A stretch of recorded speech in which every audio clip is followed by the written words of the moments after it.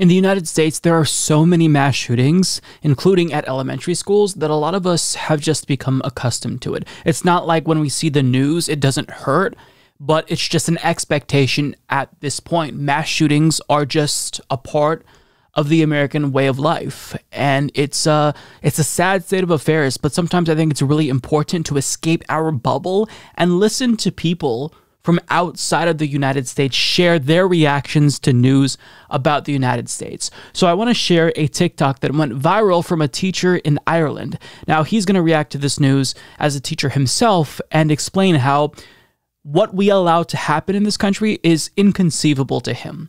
Take a look. I work in a school in Donegal in Ireland, and I have worked in schools for years. And I've never once been on my way to work and thought to myself, I hope no one shoots all the kids today. Like, imagine having to send your children to school and you're thinking someone might come in and shoot them all. And the maddest thing about what's going on in America and Texas and stuff, it's happened so many times. Like, this has happened before. And they're still letting it happen. It's just so confusing for all of us people that aren't from America looking in and thinking, how fucking stupid are you people? Like, how are we going to stop all these shootings? Stop giving people guns. Do you know what I mean? It's just really awful, and it doesn't seem to happen anywhere else because other countries don't allow guns. So, I don't know. Yeah, and I don't know how much he knows about the United States politics, but with his limited knowledge about the US, he's way more intelligent than any Republican politician in Congress. And I'm not sure if he knows that the same people who created this climate where elementary schools are essentially war zones now, they also call themselves pro-life. And they literally are in the process of reducing women to second-class citizenship status just so they can protect fetuses. But actual live human beings, they don't care that they're getting slaughtered. People are dying in this country, tens of thousands every single year because they don't have health care. And they're just like, sorry. I mean, we had 1 million plus people die due to COVID-19, and we were done with that after like 2 months. I mean, we are a pro-death culture in this country, and that is because one of two major parties is effectively an organized death cult. That's not saying that Democrats are good, but there is no equivalence there. One is an organized death cult, and the other is a group of cowards who won't fight said organized death cult. But, you know, what people are reacting to around the world is this fact that in the United States, this is a way of life. Mass shootings, unfortunately, are as American as apple pie now. Farron Cousins tweeted out, I dropped my kids off this morning, terrified I may never see them again. They weren't shipping off to war or going on a dangerous expedition in uncharted waters. They were going to elementary school. This is what we've created in America. Fear that our kids will die at school. Exactly. And this is the climate that Republicans have created for all of us. They've chosen to impose their will on all of us. They've chosen for all of us that barbarity is going to be the norm in the United States. They've chosen that unlimited gun ownership is more important than the lives of human beings. That's what they've chosen, and yet they call themselves pro-life. Isn't it astonishing? Now, what happened in other countries when they saw a mass shooting? Let's look at the UK, for example. As Professor Christensen explains, 26 years ago, a gunman entered Dunblane Primary School in Scotland, killing 16 kids and a teacher. The UK government responded by enacting tight gun control legislation. In the 100+ days since, there have been a total of 0 school shootings in the UK.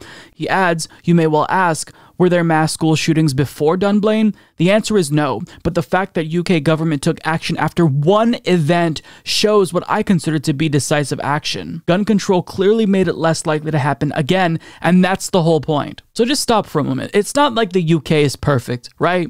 But they responded after one mass shooting. They took decisive action after one mass shooting, and here it's been happening for decades. And we're just saying the same things. Oh, it must be video games or violent movies. It's the same thing.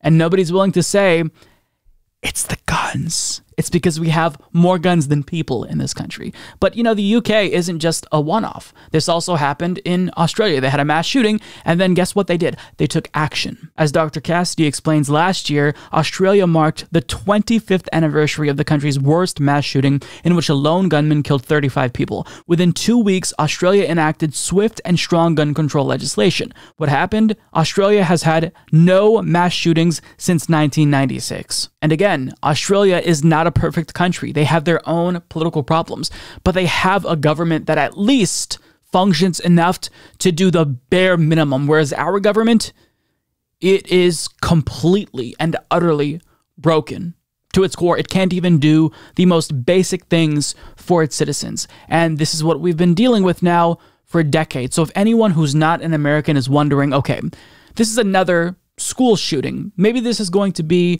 the thing that gets lawmakers to finally take action, I promise you it's not. You're going to see some headlines about bipartisan talks, but this is ultimately going to end predictably in nothing being done. And I can say this with confidence because this is what I've seen throughout my entire life. This is what presidents have been responding to throughout my entire life, and no action has been taken.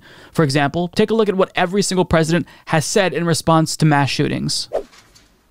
Hillary and I are profoundly shocked and saddened by the tragedy today in Littleton, in Southern California, by the news of the shootings at Virginia Tech, Roseburg, Oregon. It's an elementary school in Newton, Texas, Parkland, Florida, Michigan. The prayers of the American people are with you. We are praying for them. Laura and I and many across our nation, our entire nation, with one heavy heart, is praying for the victims and their families. And it's not just Littleton. We know that now. We've had lots and lots and lots of places. We have been through this too many times. Too many years, too many decades now. As I said just a few months ago, and I said a few months before that, and I said each time we see one of these mass shootings, our thoughts and prayers are not enough.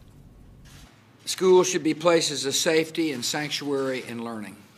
Perhaps now America would wake up to the dimensions of this challenge if it could happen in a place like Littleton, and we could prevent anything like this from happening again.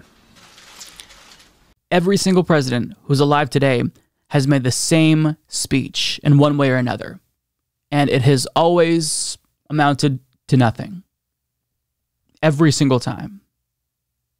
And, you know, it's funny that the same week that this happens, the NRA is holding its annual leadership forum featuring the Republican politicians who created this hellscape for us. But don't worry, the NRA is very sad to hear about this mass shooting that they've enabled. And the irony is that guns are banned at this conference from the NRA. I'm not making this up. Guns are literally banned during Trump's speech, and in 2018, they banned guns altogether at this forum because they refused to subject themselves or Donald Trump to the threat that they subject elementary school children to. But you'd think that if they really believed that a good guy with a gun stops a bad guy with a gun, then at the NRA Leadership Forum, wouldn't there be enough good guys with guns to stop a bad guy with a gun? Well, of course not. They don't believe that. They've created this dystopian hellscape for us to live in, but they don't want to subject themselves to that. So one thing that I want to leave you with is an undeniable fact, and you have to process this information and let it sink in. Understand what it means. Every single mass shooting is a policy choice. Every single time this happens, it is specifically because politicians in the United States of America, by their unwillingness to act, is choosing to let this happen. It is a choice at this point. Do not let them distract you and obfuscate and make it seem as if, oh, it's a lack of mental health or violent video games. We know what this is. It's the guns, stupid. Correlation equals causation in this instance. That's not always the case, but in this instance, more guns do indeed lead to more gun violence. They know it, which is why they oftentimes will prohibit guns at their events. But what's good for them is not good for us. Protections from, guns for me, but not for thee.